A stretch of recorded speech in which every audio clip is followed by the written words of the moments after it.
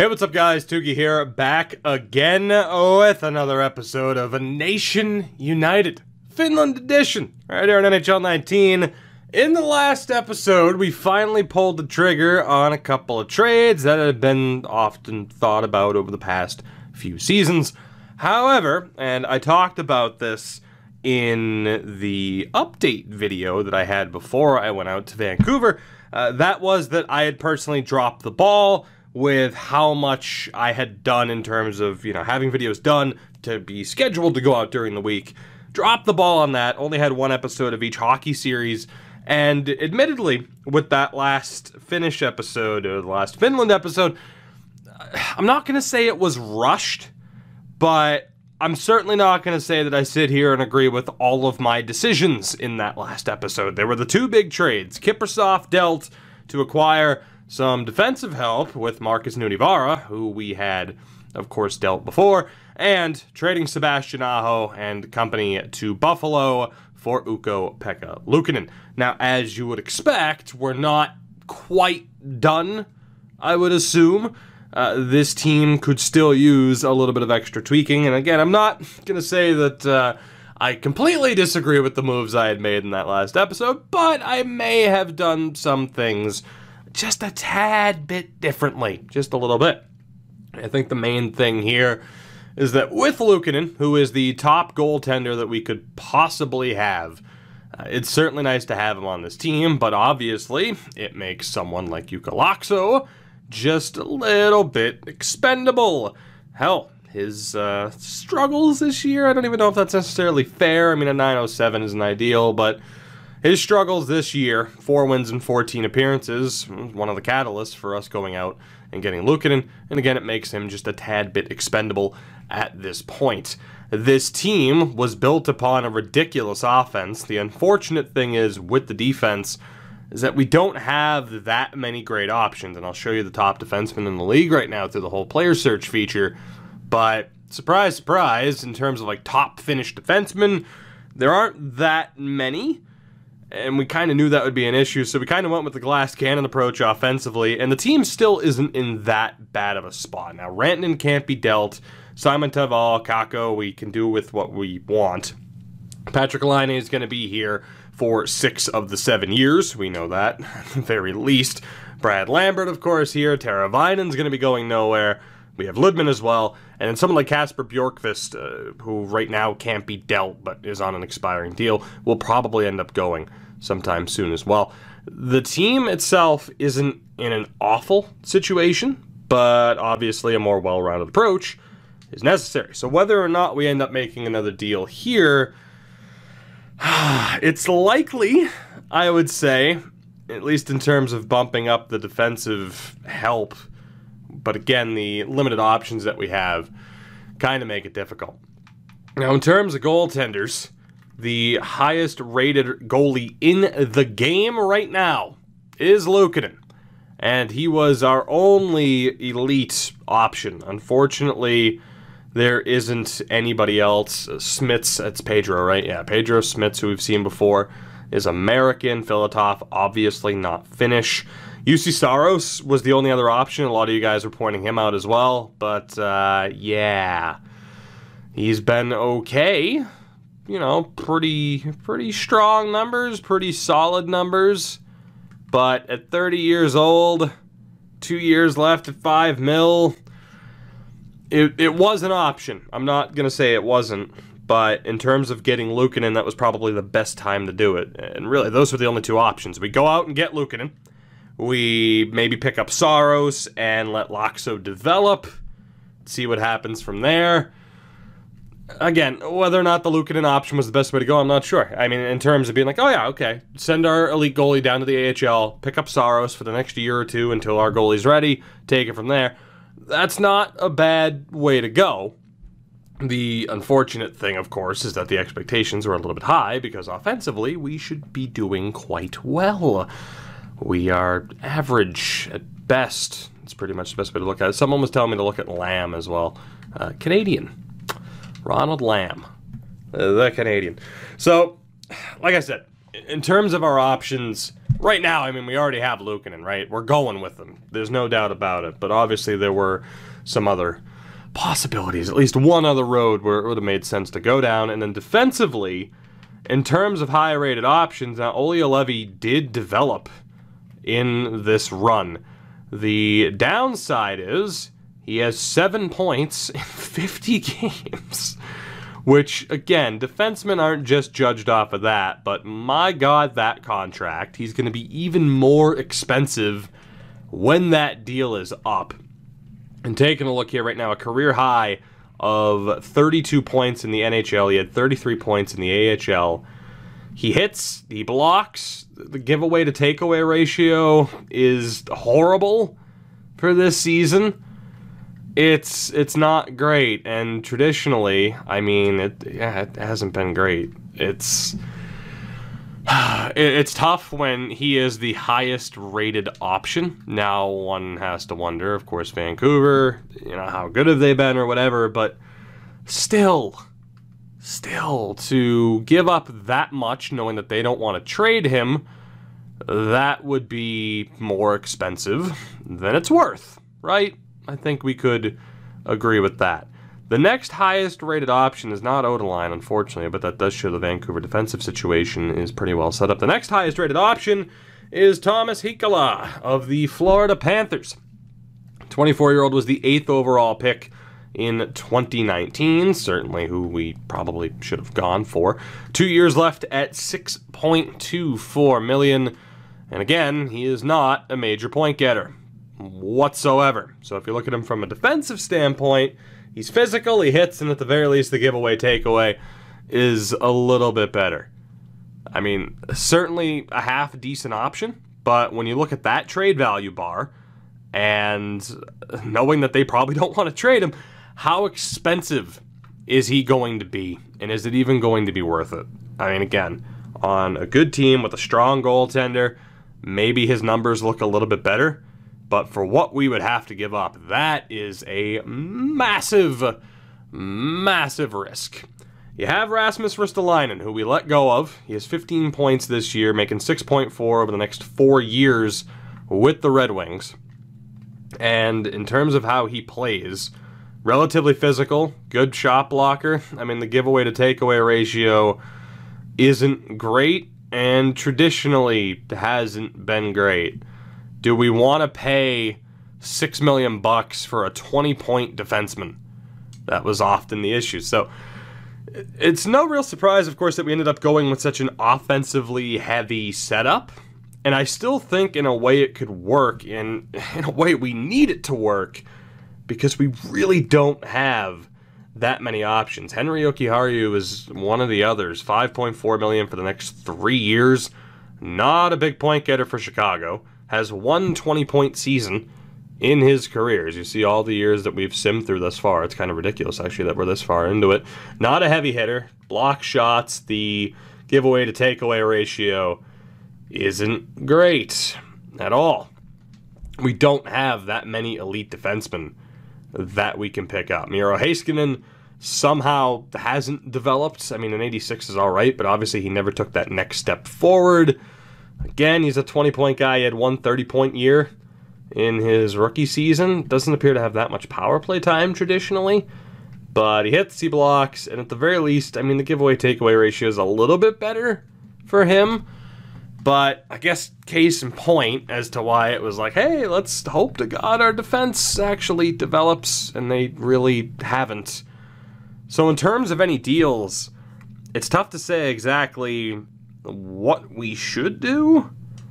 I mean, what we could do, sure, we could try to get some deals done. Of course, there were a lot of draft picks involved in the past couple of trades. Actually, not that bad, but we do have Chicago's first.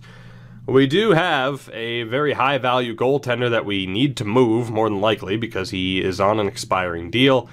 A little bit of extra defensive help would certainly be nice, but in terms of a safe bet for one of those top defensemen, I don't know. Like, who do you possibly name a safe bet? And then again, not to mention, we are perhaps just a little bit too top-heavy at the moment. I don't necessarily want to shop a Simon Taval. The addition of Ludman has really changed the outlook of this team. The addition of Patrick Laine has really changed the outlook of this team and who we have to try and stay loyal to. $4.6 million bucks. And the issue here is, who the hell do we move to afford anybody? If we do pick up one of those defensemen, I mean, Univar is here at 6.2 for the next 2 years. We are free to move him if we want to. Again, we acquired him in the last episode because at the very least, you know, he's not a big point getter, but he wasn't as expensive as some of the other guys, but similar production, especially in terms of hits, blocks, giveaways, takeaways. He was at least a slightly cheaper option.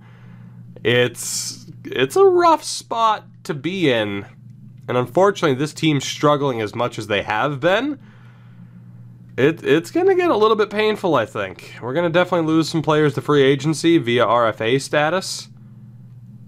I'm not entirely sure how I want to try to dig us out of this situation. Now, in fairness, we haven't really seen too much of this team since the deals have gone down, and I think that's probably going to be the best way to handle it, but I wanted to take a look at the full situation here before we really got going. I want to see how we do. Hopefully we can end up finding just a little bit of success. Again, I think the lineups are pretty much as good as they're going to get. I mean, again, that top line doing relatively well. I think we wait to see what the results are moving forward, and hopefully things are looking a little bit better. But obviously the defensive numbers right now aren't great, so we will see what the ungodly Ukko-Pekka Luukkonen can do for us over the next month. Hopefully get us that much closer to a playoff spot.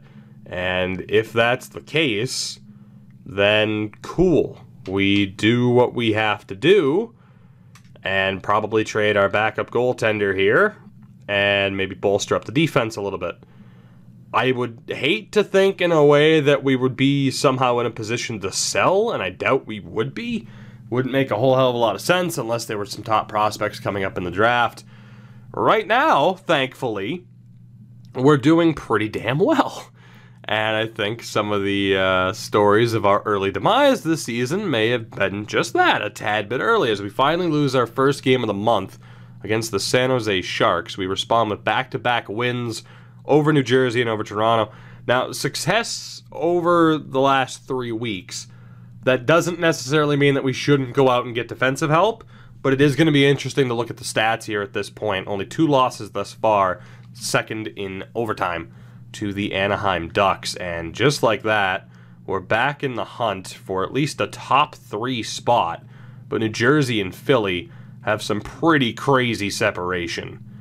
So right now, it's looking like hopefully we can, you know, get into that 3 seed from the Metro. But let's take a look at these numbers and double check whether or not it's worth making a move from this point on. So Luukkonen's save percentage has only dropped from a 946 to a 945, so we're looking pretty good there. He hasn't had any trouble adapting. I care a little bit more about the defense. Tommy Tervainen is 21, a low elite. I mean, I don't really plan on getting rid of him. 13 points. He's a +1 on the year. Again, not that plus-minus is a great stat, but his numbers are looking a little bit better. He hits, he blocks. The giveaway takeaway ratio isn't all that bad. Last year, though, the giveaways, good lord. Marcus Nudivara was -10. He's now -6. Has 11 points on the year. I don't think we're going to be flipping him immediately. More than likely, we will keep him around, so it's not too bad. Esa Kervainen up to 21 points, an even rating. Matty Virtanen's plus-minus has also begun to drop a little bit, which is good. 17 points on the year. Heinola, 9 points and a -3. And Matty Kuka, 7 points and a +14. Not too shabby. Obviously, a little bit of extra defensive help would be nice. Now, here's the issue, right? I mean, Matty Kuka isn't going to get that much better in terms of an overall. He's doing really well, though. It's tough to justify getting rid of a player like that. You know, sure, he's the lowest rated, but he's actually doing pretty damn well. Capo Caco right now, up to a wonderful 50 points. I mean, 50 and 60 isn't bad, but I mean, he was nearly point a game last year, so it's a slightly disappointing pace. Simon Teval, 15 goals, 35 assists. Rantanen almost up to 30 goals. Patrick Laine almost up to 30 goals. 2 goals, the reverse Brandon Peary for Teuvo Teravainen. 2 goals, 22 assists. Lambert doing all right. Bjorkqvist, 20 points. Louis with 14. Ludman up to 10 goals on the year. And Lehkonen, Virta, and Repo not doing too badly. Of course, the issue with this team is we're not getting the most out of a lot of these guys, unfortunately. Obviously, having Patrick Laine playing on the second line or Lambert playing on the second line, it's going to hurt a little bit. And Ludman already being a second line guy at 18 years old is freaking outrageous. The issue is we were pretty damn successful. Now, I think I'm going to double check. I highly doubt that any players that would be eligible for us to acquire, that they'll actually be on the block. That is, the odds of that, something that helpful actually occurring and, you know, being an option for us, pretty damn slim, unfortunately. So it's, as it is, it's not looking that good. So we do have, of course, a goaltender where it makes all the sense in the world to trade him. It's just a matter of what defenseman makes the most sense. Unfortunately, White here, Abel White, is from Denmark, as one would have assumed. Ryan Pulock is there, but of course, nobody useful. Oh man, I saw Ghost Bear and I'm like, yes, please, and no, didn't work out. Barrett and Kabina, Schwartz and Fabry. If we're gonna get anybody, it's going to be expensive. Very, very expensive. But that's okay. We can make it work, I hope. We do have Chicago's pick as well, so hopefully we can make it work. Let's go double check amongst our Finnish defensive options who's available and who actually makes sense to go after here. As unfortunately I hit the wrong button. Not a big fan of how that's set up. Go over here, change that. Defense please. Okay, menu lag. You calm down there. There we go. So, I mean, in terms of getting Olli Levy, that is, oof, that's an expensive price. 12 points on the year for Olli Levy. Big minute guy for them. But man, how expensive is he going to be once that contract is up is all I can think. That is a big-time asking price. Again, aside from him, the best option is Thomas Heikola, who has 9 points. He is not doing well in Florida. A true defensive D-man. So I wouldn't expect him to be a big point getter. Pro Scout assessments, he'd be a top 4 defenseman for us, which makes sense. I mean, that's his role. I'd prefer him to be a top defenseman for me. So he's never going to be a big point getter. Does hit, does block. The giveaway takeaway ratio is okay. But again, just for how expensive he's going to be, I think the mistake of letting go of Rasmus Ristolainen is one that's going to continue to haunt. But in terms of hitting, his aggressiveness seems to be dropping. The block shots will even out. Let's see, this year 18 points in 59 games. 31 years old though, so at this point, risking diminishing returns for Risto for how expensive he would be. And then Yoki Haru, I mean, he's another relatively cheap option. More along the lines of, you know, who we've already have, rather than a top-notch game changer. Man, the giveaway takeaways are brutal, and he doesn't hit. I think it has to be, if it's going to be anybody, I mean, it has to be Heikola or it has to be Olli Levy. And as far as, again, how expensive this is going to be, something has to be done. So think of Florida, Vancouver. I need to double check who is available on the draft board this year. I am 99% sure that there wasn't anybody who was worth it. Otherwise, we wouldn't have moved draft picks as freely as we did in the last episode. Yeah, there was nobody. So, there makes no... it just makes no sense whatsoever. I was going to say, it makes no sense, which it's true. There's no sense in keeping the Chicago pick that we have. It makes sense to use it. Just the question is, Heikkilä or Olli Levy. Heikkilä 24. I mean, a slight chance of him getting better, but the issue is he's a true defensive D-man. He's never going to be a big-time point guy. Whereas with Olli Levy and the Canucks, now he is going to be more expensive. Extremely expensive, but with those stats, I could at least imagine him putting up a bit more in terms of points. He's 3 years older. When did the Heikkilä contract expire? Because I think that could play a pretty big factor too if RFA status is involved, and I don't believe it is based off of when his deal is up. Still pretty rough though. I think if we're going after anybody, we have to target Olli Levy and then hope that the offense really starts to shine through. And if he's too expensive, then so be it, and we'll go after Heikkilä. But I want to try to bring in some defensive reinforcements, right? So Teemu Laakso, I would be over the cap, obviously. We're going to look to move a defenseman. They could kind of use a goaltending prospect. Kaapo Kähkönen's not going to get any better. And I'd give him an option between Mikey DiPietro and who's already, there with Laakso. So I can kind of sort of justify that. The defenseman I'd have to add to this, though. That's the question. And it would have to be Nutivaara, Heinola, or Kervainen. And I think it would have to be Ville Heinola. Because Kervainen's still putting up points. And we just reacquired Nutivaara. I don't know if I'd want to, flip him to try and get somebody better, when I'd prefer to use those two, I guess, in tandem. But, I mean, think about that. The amount of money that we'd, be on the hook for with Nutivaara, it's pretty rough. So, going with, say, Levy, Tiervainen, Virtanen, Heinola, Kervainen, it's not too bad. It's not that bad to kind of keep who we already have. I mean, it's got to be Heinola or it's got to be Nutivaara. And again, Heinola hasn't been great. He's got 2 years left as well.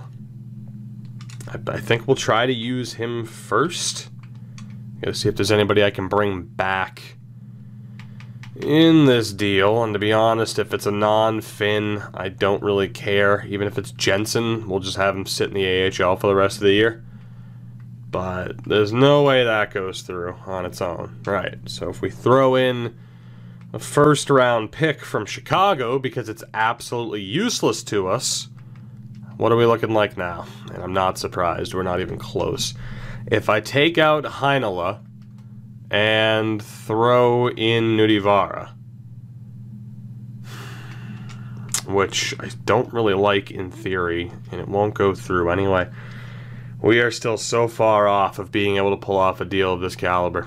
And one could argue that, the Kiprusoff deal would have been a little bit better to aim a little bit higher, and I don't disagree. Again, I think it's the Kiprusoff trade from the last episode more than anything that I'm like, man, what the hell was I thinking? Which happens. I'm not going to say every move I make in the series is perfect by any stretch of the imagination, especially, too, with the way the series have been this year, where there's been just too many breaks in between, and I feel like we haven't really been able to catch our stride with the series for the majority of NHL 19. But if I'm looking here, I mean, I think we got to go talk to Florida, because I think the asking price is just too damn high. I mean, otherwise we're risking, put it this way, we're risking losing one of our young guys anyway, right? We really are. I mean, Kaapo Kähkönen's up at the end of this year. That is a dangerous, dangerous thing. So, we'll go talk to Florida, and we'll see just how close to a deal we are. And hopefully with Heikkilä, we're just a little bit closer. So let's see what we can do here with Loxo, a first. I mean, yeah, too far off. Not that I expected that to go through, but still. Let's go to Heinola at 3-5. Save us a little bit more money. Wow. Yeah, I wasn't expecting that to go through, but I'll take it. So it's Loxo, the goaltending prospect, Heinola, the defenseman, and the Chicago first that's literally worthless to us. And we end up getting the second highest rated Finnish defenseman in the game right now, that being Thomas Heikkilä. Now, whether or not it's worth spending more than $12.5 million on two defensemen here that are not major point getters, that's the big time question, isn't it? But there's no denying our defense just improved quite a bit, at least in theory. So if we go best lines, and again, I'd probably prefer to have Laine on that side, Bjorkqvist on that side, and then from here it's kind of irrelevant. We'll just keep Lehkonen. I'll put Lehkonen on that side, it's fine. Defensively then Heikkilä and Tyrväinen, which is a pretty good 1-2 punch. Tyrväinen's at least a little bit more offensive. They're both listed as defensive D-men though. I think for Tannen and Heikkilä, there's a good mix. And then I'd probably prefer... What if I even go Kurvainen and Tyrväinen and then Nutivaara and Kuka? Now, we wouldn't be getting the most out of Nutivaara necessarily, but it's at least pretty well-rounded in terms of talent. We'll go best lines down in the AHL really quickly. So we have $4 million in space because of that. I was not expecting that to go through, but I'm pretty sure that's the last move we can really make here. I think the big thing is just special teams wise and what we'd be looking at. I think having Virtanen and Kurvainen on the power play isn't the worst idea, but with the offense that we have, I mean, Heikkilä and Nutivaara, we might not even necessarily, need to have them on the power play, right? I mean, we have Rantanen, we have Laine, we have Lambert, who is there as well, and then Simon Taval, Teravainen, and Kakko. So who's missing out on power play time that could use it? Ludman could absolutely use the extra power play time. Say we take out Nutivaara, and that could be Bjorkqvist, who would benefit pretty heavily from it. Arturi Lehkonen would also benefit quite heavily from that extra power play time. It's not necessarily the worst way to go, but maybe we just go with those two. Have Kaapo Kakko up on that top power play as well, just because that would be simply outrageous. So I think we go with a decent little setup. Now, unfortunately, of course, the lefty-righty dynamic isn't going to be perfect. I could put Simon Taval over there. It's not going to work out that well. But say we do something like this. That is one hell of a power play. Regardless of how that's set up, that is one hell of a power play. And then having, Ludman, Virtanen, and Bjorkqvist there, it's also not too bad. And again, the amount of right-handed shots, we could actually play that to be half decent. Maybe even have Lambert there instead of Kakko. And then go with a little setup like that to at least have lefties and righties. Like, that top power play unit is friggin' outrageous, and what they should be capable of. Again, Lukin in between the pipes. This is not what I envisioned this team to be even half a season ago. I mean, especially heading into the last offseason where it's like, oh, here's Sebastian Aho, and Sebastian Aho's already off this team, and so many things have changed. I think to avoid just making so many changes, and to be honest, maybe I've already made, one or two changes too many with that last trade there with Florida. Perhaps that'll completely disrupt the momentum that this team had. But I think at the very least, wow, we lose 6-0 to Colorado. I think at the very least we need to calm down on the moves at this point.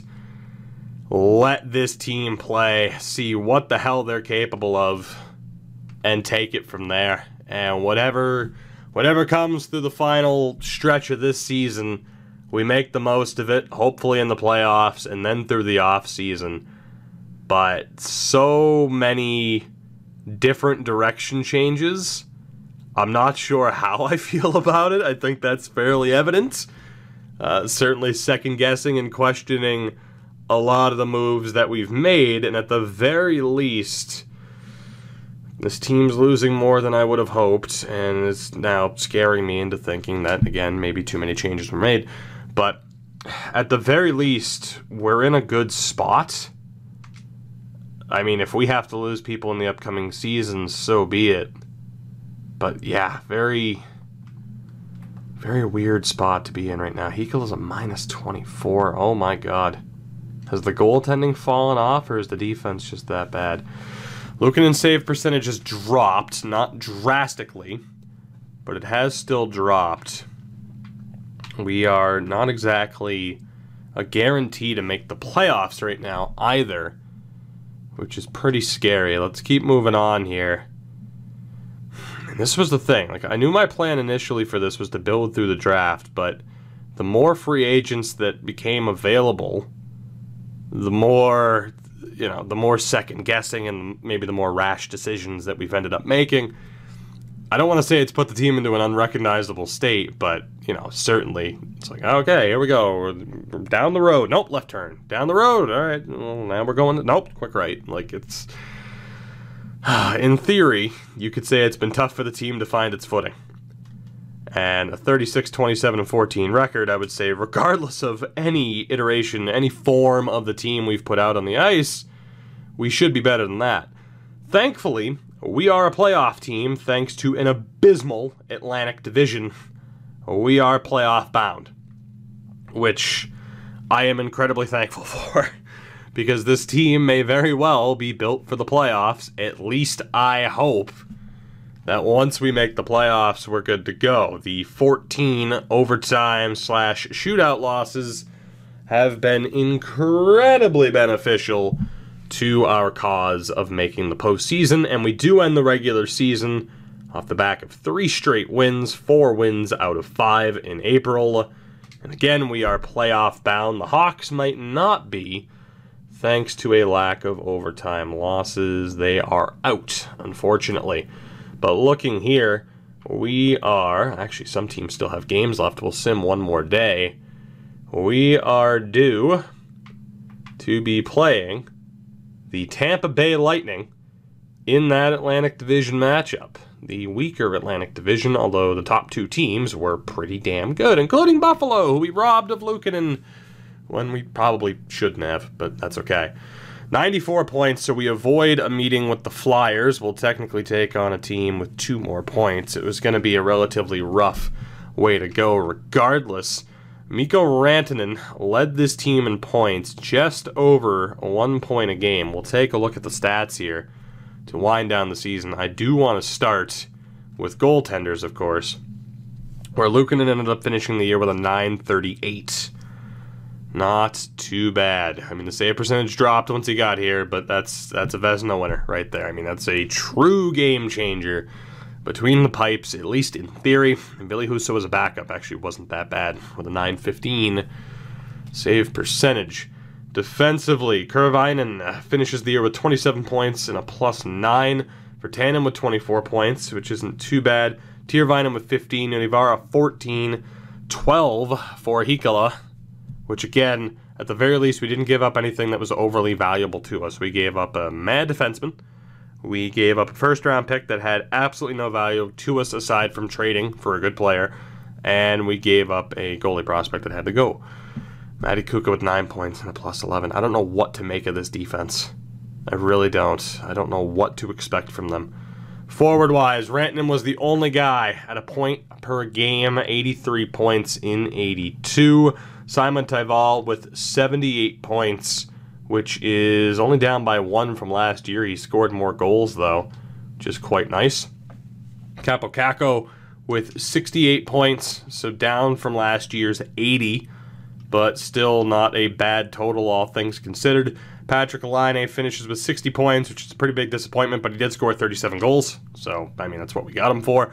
Brad Lambert with 50 points, up from last year's total, just barely. The plus-minus is a little bit better as well. Teuvo Teravainen, only 5 goals, but 32 assists, good for 37 points. That is incredibly disappointing.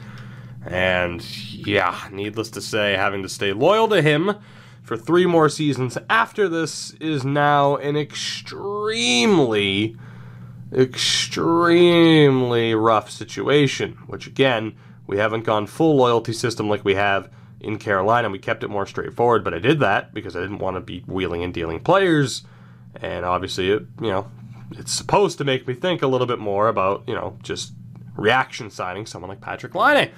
It didn't help, and we'll see if it costs me down the road. Kasper Bjorkqvist, his final season here, simply based off the money. 30-point guy, not too bad. Never really hit the point totals, though, that he had before he signed here. Tommy Ludman, unfortunately, not exactly Calder-worthy with 29 points. Luhi with 26 points, 58 games. Lehkonen, I mean, he bounced back well, but obviously we weren't exactly putting him in a position to succeed. Repo with 9 points, 8 for Virta. So the fourth line wasn't that bad, actually, beyond the midway points of the season. So overall, I mean, you could say this team's built for the playoffs with a decent defense. There's really no major game changer we can have on defense. That player doesn't exist. But we have the best goaltender available and an ungodly offense. Hopefully, that is enough come playoff time. Now, around the league, Jack Hughes led the way, the only player to break 90 points. McDavid was up there, so right and tied Connor McDavid. Anton Lundell was also up there, who, man, if he had ended up being a part of this team. And, of course, Simon Teval's up there as well. Goal-scoring-wise, Hughes the only guy to hit 50, pulled Colson, Zegras, Newhook. No real surprise, of course, to see created players doing so well, even if they're real. Like, Hughes pulled Colson and Zegras and Newhook. It's just the way they perform in this game. Creative players always seem to score at a higher rate for whatever reason. Now, I do want to take a look at defensemen, where OEL led the way with 68 points. Got other guys up there like Quinn Hughes, who probably led the way for goals. He did. What I want to see for defensemen is, number one, like the max takeaway is 50. 50. Which seems a bit low. So really, any defenseman who's around 40 takeaways on the year is actually pretty good. So someone like Teravainen, not too bad. The giveaways could have been a little bit lower, though. Don't really want it approaching 90. Marcus Nudivara wasn't that bad in terms of takeaways. Again, the giveaway number was pretty strong. Urho Vakanainen, the giveaway takeaway numbers, of course, he was a lower-end option. It just would have been like moving deck chairs had we acquired him, in theory. Risto was okay. Again, the giveaway number wasn't tremendous. It's just basically double-checking here. Like, okay, out of Finnish options like Valimaki, how do these guys measure up? Miro Heiskanen as well. Maybe Heiskanen could have been a half-decent option to acquire. The one guy you're not seeing yet until now is Olli Juolevi, 36. So it's interesting, to look at those numbers, have them factor in. But then, because you're so limited in the amount of stats that you have in terms of tracking a defenseman and their value. Aside from something like takeaways, of course. And it would be nice to have more advanced stats in the game. Obviously, I see, what MLB The Show is able to track. I'll give them credit for that. It's one of the few things I'll give that game credit for this year. But, all the advanced stats and everything that they have in franchise mode, you can tell who is a performing player. And that's one of the downsides that we have to NHL, where the value of a defensive, or really the value of defensemen are mainly down to the points. It's, you don't have too much to go off of to tell, okay, well, this guy's a defensive defenseman, but at least he's effective. So, anyway, a season's in the books. A postseason is about to begin. This team, in theory, should be top-heavy enough to storm their way to success. The defense is very well-rounded. It's not amazing, but I've won Stanley Cups with weaker defenses, and technically we have the best goddamn goaltender in the NHL right now. Will we find success? Pull the lever on the slot machine and we'll find out, but we are taking on the Tampa Bay Lightning in the next episode. Let me know what you thought of this one in terms of the trade. I don't know how I feel about it. I'm second-guessing a lot of moves that I've been making. And I think it's out of pressure of wanting to succeed because the history of Nations United series haven't all been great in terms of success. And maybe it's a bit too early to be panicking, but I want to make sure that we're actually successful. I'll see you guys in the next one. Thank you very much for watching. You know the deal. Support the video, support the channel, leave a like, subscribe, all that happy fun stuff. I will see you in the next one. Until then, have a good one. Take it easy. I'll see you later.